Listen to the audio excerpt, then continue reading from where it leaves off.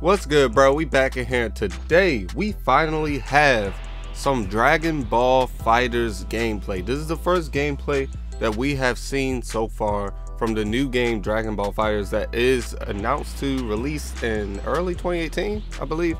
But anyway, first thing I want to talk about is the gameplay speed.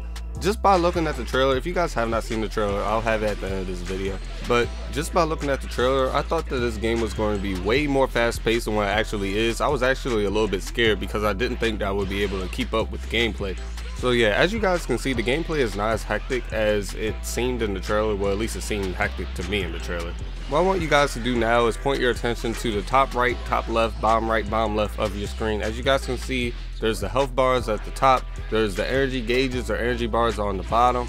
Now, with the health bars, it seems that you only get one health bar per character. The reason for that is because you have 3 characters, I believe, and I don't think that they wanted us to be fighting one character forever and then moving on to the next character, you feel me? So, only one health bar per character. The fights will take way too long otherwise. But now let's talk about the energy bars or energy gauges. I don't really know what I want to call them, but anyway, let's talk about them. As you guys can see, while you punch your opponent or as you get attacked by your opponent, your energy bar or energy gauge ends up increasing, and this gauge can end up stacking up to 6 times. And once you have enough energy, you can do different things like supers or ultimates or even awakenings. Now with the supers, they do a good amount of damage.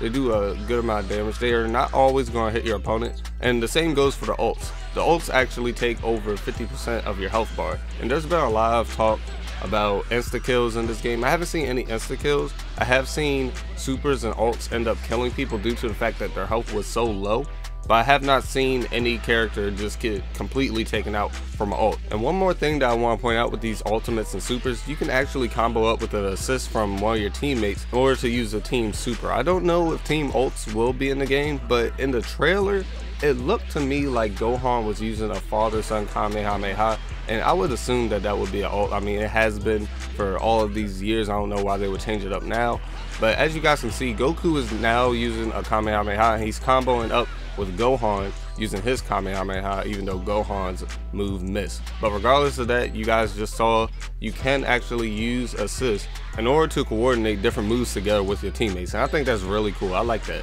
As I mentioned earlier in this video, you can also use your energy in order to make your character go into an ascended transformation or an ascended state, whatever you want to call it. All it takes is 1 bar in order to do so, and I don't know if I mentioned this earlier when I was referring to the ultimates and the supers, but one super takes 1 bar to use and the ultimate takes 3 bars to use. I don't know if I mentioned that, so I just figured I'd throw that up in there. But anyway, let's get back to these awakenings.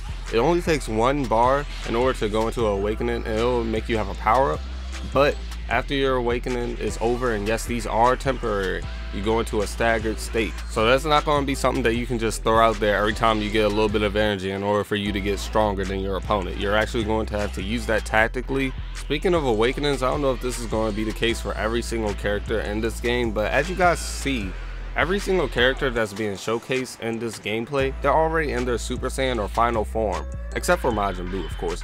But that could mean that we won't be getting these characters in their base form, and that's not a good thing in my opinion. I would personally prefer to have every character as a base form. Like I just want that to be an option for me to use. By the way, that isn't confirmed or anything, but I just thought that I would mention that in this video. Other than that, there's only been one thing that's been bugging me about this gameplay, and that is the camera. As you guys have seen, whenever an opponent is knocked up into the air, the camera has ended up focusing on one character only, and that one character was normally the person who was knocked up into the air, instead of zooming out and allowing every single fighter who's on the stage to be able to be seen. But as I mentioned, that's something that personally bothers me. I'm not saying that it's bad for the game, but it does bother me. You guys might like it. If so, I mean, that's you. But that's pretty much it for this video. If there's anything about this gameplay that I forgot to mention, please drop a comment down below and bring it up. It would be greatly appreciated. And since we're talking about the comment section, let me just say this now, because it was really getting on my nerves. There's so many people trying to hate on each other just because of someone's opinion. Some people are not going to like this game, guys, and other people are going to like this game. You just need to accept that. You know, this game is not for everybody. Just because someone says that they don't want to buy this game because it doesn't have any CACs does not mean that they're committing a sin. And also, just because someone is saying that they are going to buy this game because it doesn't have CACs and because it's new doesn't mean that they're lame or anything like that. I don't know why so many people are hating on each other. It's an opinion. If someone doesn't want to buy this game, that's on them. If someone does want to buy this game, that's on them. You feel me? It shouldn't bother you whether someone likes this game or not. Everyone is entitled to their own opinion. I encourage everyone to play this game, at least try it out. There is going to be a closed beta that's supposed to be coming out before the end of the summer. At least try the game out before you say that you're not going to be getting it, okay? But if this style of game just isn't for you and you just don't want to play it, that's perfectly fine too. That's all I have for you guys in this video. Thank you for watching. Make sure to like, comment, and subscribe to this channel for more content. Also, whenever I get any new information about any games that are uploaded to this channel, I always post it on my Twitter first, so make sure to follow me on Twitter if you have not already. Have a wonderful day. I'm out, bruh.